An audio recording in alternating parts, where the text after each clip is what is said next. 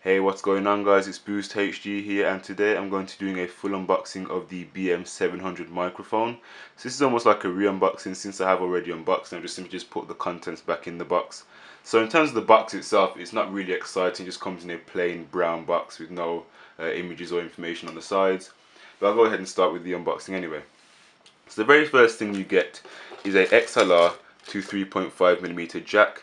And in the title of this microphone, it does sound a bit misleading because it says it is a condenser microphone, and usually condenser microphones require phantom power, but this requires no phantom power whatsoever. You just simply plug the XLR into the microphone, and then you just simply plug the 3.5mm jack into your PC or laptop.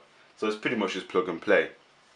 So the next thing you get in the box is a shock mount, which will simply just go on a microphone boom pole or tripod, and this simply stops any ground noise, any shaking or anything like that, so that's pretty useful. You also get a massive windshield or pop filter, which simply slides on top of the microphone.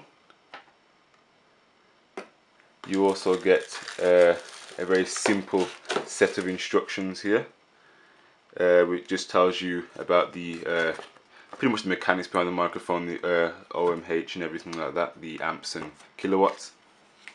And of course you get the microphone itself, which has got quite a lot of weight to it. It comes in this cheap plastic bag here. So there's no branding on the microphone whatsoever, it's just pretty much plain.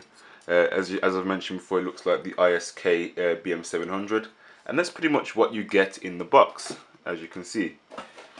So I will be doing a microphone test or test review of the actual microphone itself, and it should pretty much turn out well. This is going to be replacing the fact that I just use my iPod Touch, or as I showed in my previous videos, I use quite a range of microphones. I use a dynamic microphone, which is quite inexpensive. I also use the Plantronics gaming headset. I also use the internal microphone of the camera.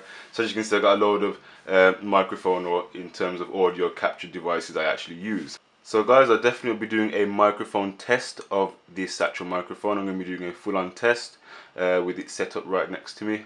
So stay tuned for that. So anyway guys, this has been Boost HD here. Take care and I'll see you in the next video. Bye for now.